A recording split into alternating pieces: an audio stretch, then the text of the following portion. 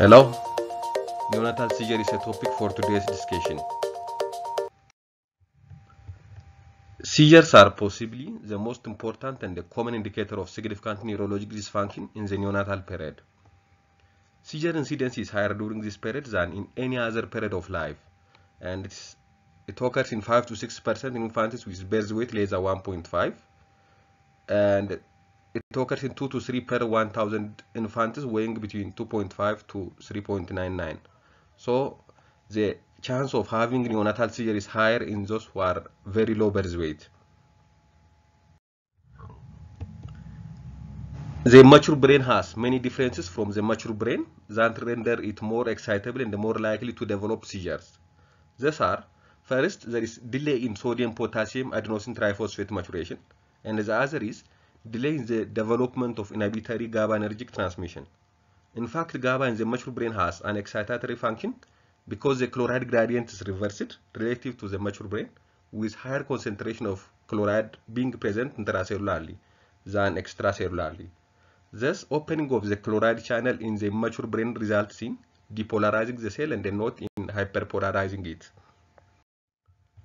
When we see the types of neonatal seizure, there are around 5 main neonatal seizure types.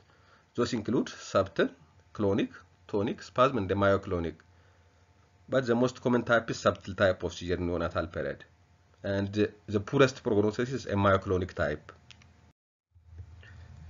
Subtle seizures include transient eye deviation, nystagmus, blinking, mouthing, abnormal extremity movements like swimming, bicycling, and stepping, and fluctuations in heart rate, hypertension episodes, and apnea. Clonic seizure can be focal or multifocal. Multifocal clonic seizure incorporate several body parts and are migratory in nature. The migration follows a non-Jerksonian trend. For example, jerking of the left arm can be associated with jerking of the right arm. This is a non-Jerksonian trend. Generalized clonic seizures that are bilateral, symmetric, and synchronous are uncommon in the neonatal period due to decreased connectivity associated with incomplete myelination at this age. The other type is spasms. Spasms are sudden generalized jerks lasting 1 to 2 seconds that are distinguished from generalized tonic spells by their shorter duration. Tonic seizures can be focal or generalized. Focal tonic seizures include persistent posturing of a limb or posturing of a trunk or neck in an asymmetric way, often with persistent horizontal eye deviation.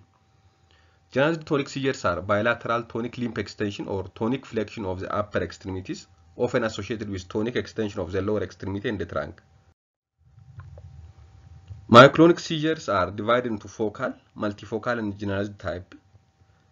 Myoclonic seizures can be distinguished from clonic seizure by the rapidity of the jerks and by their lack of rhythmicity.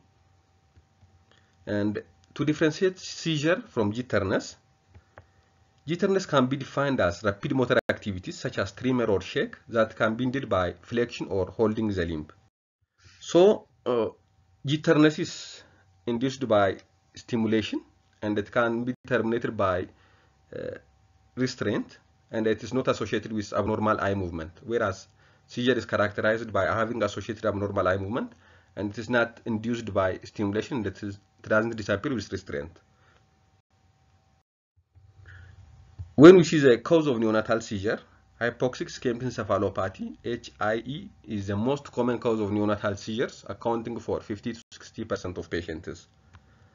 Vascular events, including intracranial bleeds and ischemic stroke, are the other cause of neonatal seizure.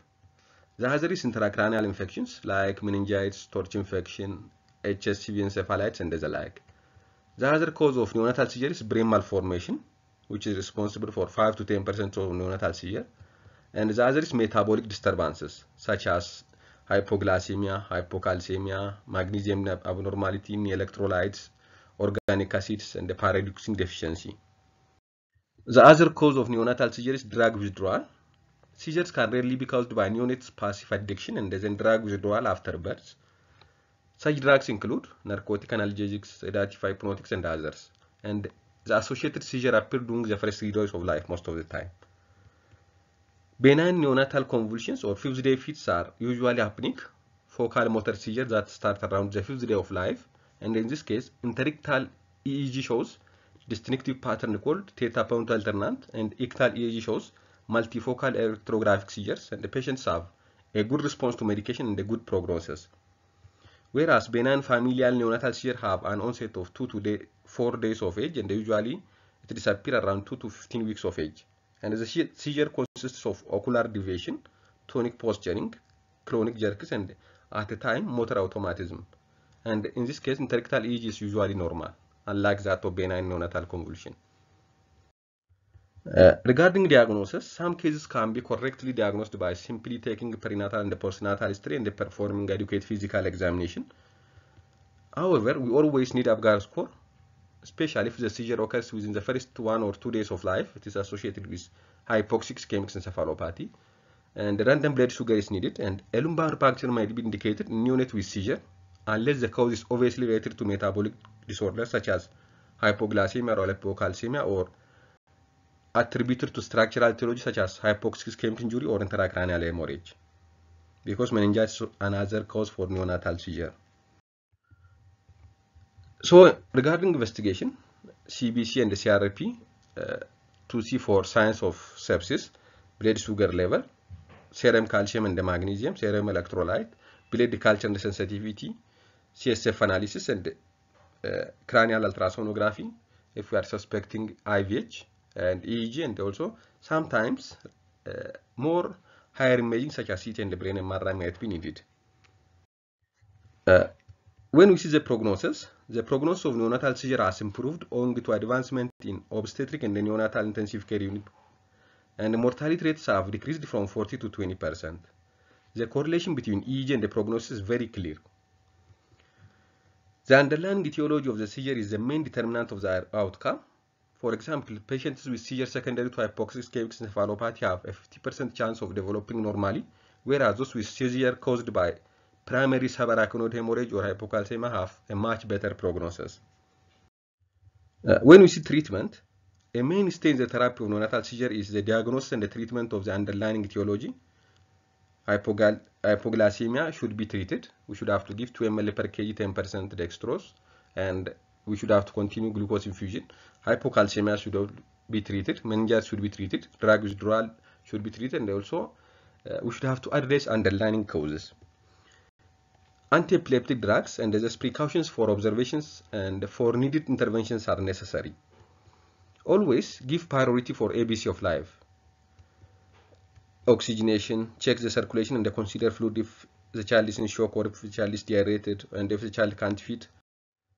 And regarding anti-epileptic drug, the first line of treatment for neonatal seizure is phenobarbital. We should have to give 20 mg per kg loading dose IV over 30 minutes. And we should have to wait for 30 minutes, and if still there is a convulsion, we should have to go for reloading with phenobarb 10 mg per kg up to the dose of 40 mg per kg total dose.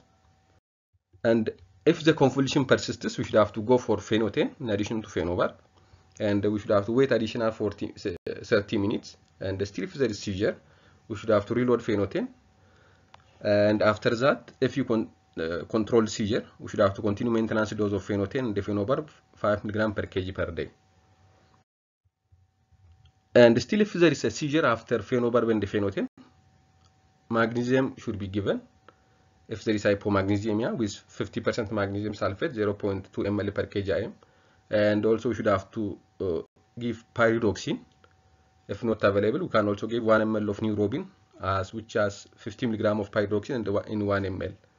So we should have to treat case by case, and we should have to investigate case by case.